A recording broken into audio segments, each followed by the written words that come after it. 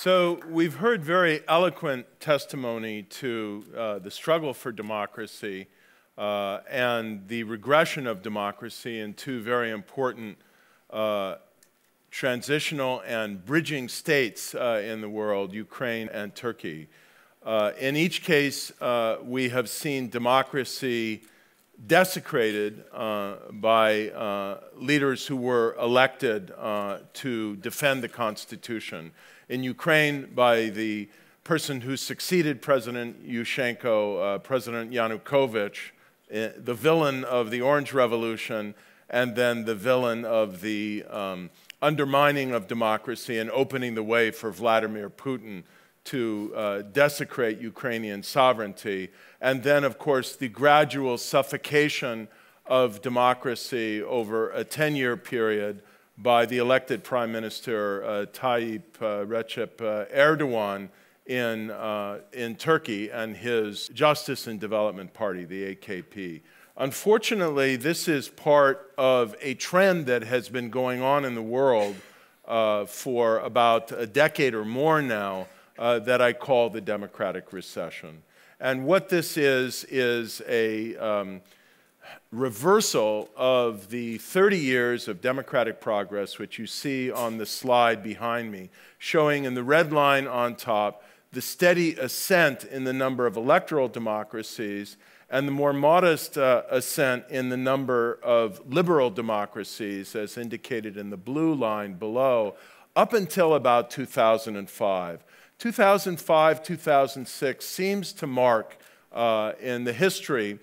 of the third wave of global democratization, a kind of inflection point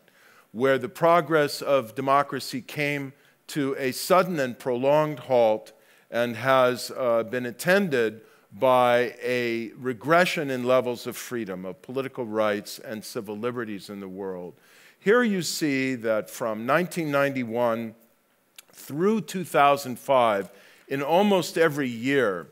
the ratio of countries gaining in freedom in a particular year to countries declining in freedom was almost every year in that 15-year period well above 1. Sometimes 1.5, sometimes 2 times as many countries were gaining in freedom as were declining. But since 2006, you see the ratio in any given year has only been about half as many countries gaining in freedom as declining. Something is going on here, and we see it as well in the rising incidence of democratic breakdowns during this period of the third wave of global democratization that began in 1974. During the first decade of the third wave, when we didn't even know we were in a wave of democratic expansion that was going to transform the world,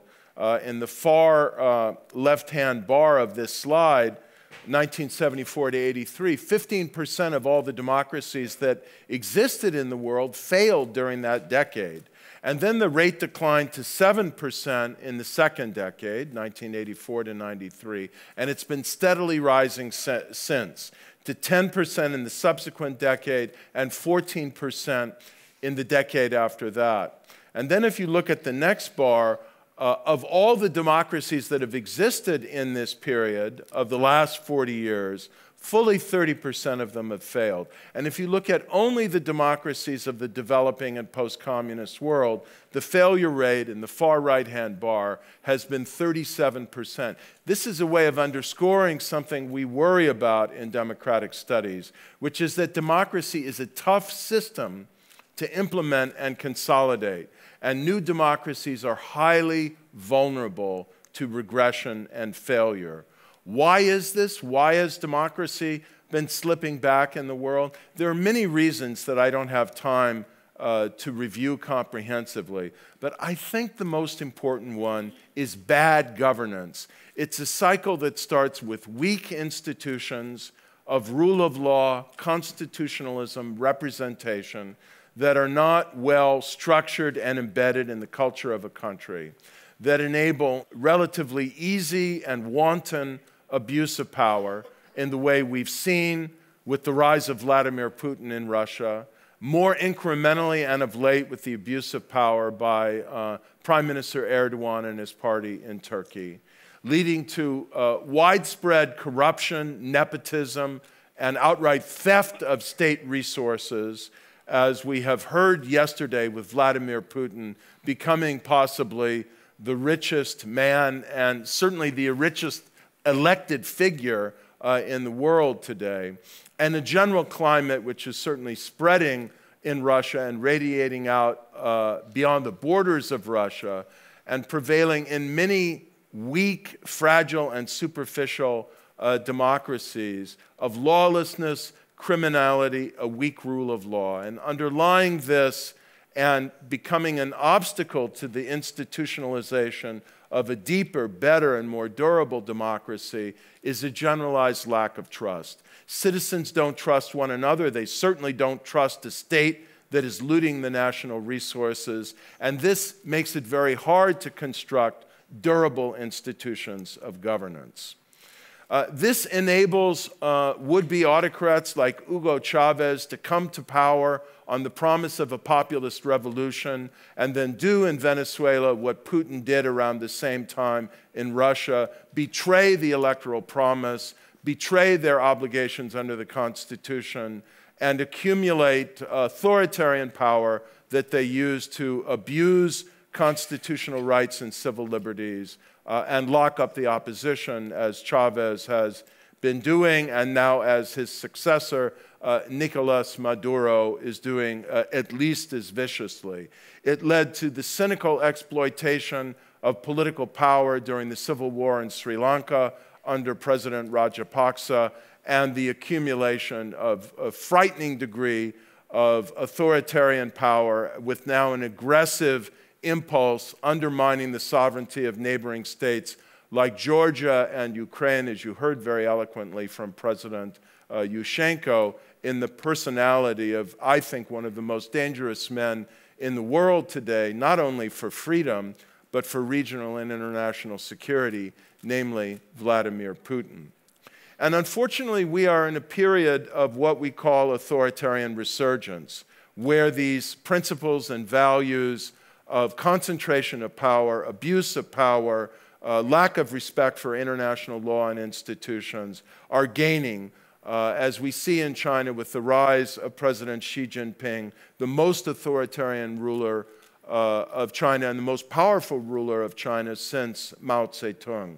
The system in Iran, of course, has been spreading its own authoritarian values throughout the region. And we see authoritarian rulers kind of gathering in alliances to defend one another. You see here President Lukashenko of Belarus, one of the most abusive rulers, the President Assad of Syria. They're all kind of defending and supporting one another in an increasingly integrated authoritarian conspiracy to frustrate efforts for freedom and the defense of civil society and democratic values. One of the most important institutions by which they do so is the leading club of autocracies in the world, the Shanghai Cooperation Organization, which brings together Russia, China, many of the states of Central Asia, Iran, and so on in a very, very pernicious and dangerous alliance. If we're going to fight what is becoming a deepening democratic recession and an invigorating authoritarian resurgence of anti-democratic values and practices, we have to make democracy work better. And the leading element of doing so has to be a war against corruption, a war that Democrats within these emerging democracies of the third wave, as you see here in the streets of Argentina, in the streets of Brazil, you saw in the streets of Turkey, in the elections in Nigeria recently, as Democrats in civil society and the party system are rallying to do to try and get better governance. One key to better governance, it is crucial to underscore, is democracy itself, is clean, fair, transparent, neutrally administered elections with ballot boxes you can see through, an electoral administration that is accountable to no one but the principle of free and fair elections. And this is why Nigeria was able to achieve, for the first time in the 55-year history of the country as an independent state, a democratic election in which the opposition was able to take power in a national election and turn out the ruling party, because they had, for the first time, truly honest and fair electoral administration. It is what is driving the movement for anti-corruption in India, with the rise of this new political party, Aam Aadmi, the common man's party, that wants to sweep clean the stables of corrupt and inept governance in India and renew the democratic promise. It is rising from the ground up in India, in Latin America, and in much of Africa, but very noteworthy fashion in India with the innovation of the Indian non-governmental organization Janagraha, which has developed this remarkable platform that I highly recommend to you called I Paid a Bribe, where we can now crowdsource corruption because citizens can pull out their mobile phone, go online, and report instances of corruption. Or, if they wish, note an instance where they actually met an honest public official and want to praise that person. If we're going to make this work, we need a robust architecture of what we call horizontal accountability, a variety of independent agencies all on a horizontal plane that include a Human Rights Commission, an ombudsman, and of course an anti-corruption commission, a supreme audit agency, a civil service commission, an electoral commission, all of which share one common feature. They are not under the control of the ruling party or the president. They are autonomous from the workings of partisan politics, and they have the leadership, the resources, the professionalism, and the esprit de corps to serve the purposes of democracy and good governance. The key to doing this is to have some kind of supervising and appointing authority above these that is not under the control of a potentially venal president, prime minister, or ruling party. Improving governance, then, in nascent and troubled democracies requires reform to strengthen these institutions and rules for good governance and the rule of law. And reform is most likely to happen when we get coalitions like the ones in this room, bringing together people from civil society, from below, from within the state, people in the state apparatus who want to see reform, from above,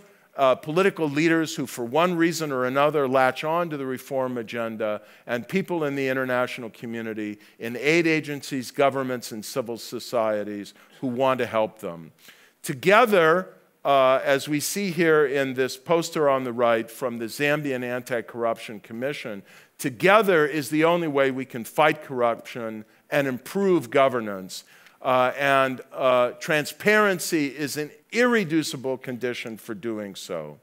And so I close by noting that in order to achieve transparency and accountability, we need more than just good institutions. We need good laws that ensure we can have access to information that is truly released and not so ruthlessly redacted when it is released that you don't know what's going on. We need to fight for right to information laws, for budget transparency,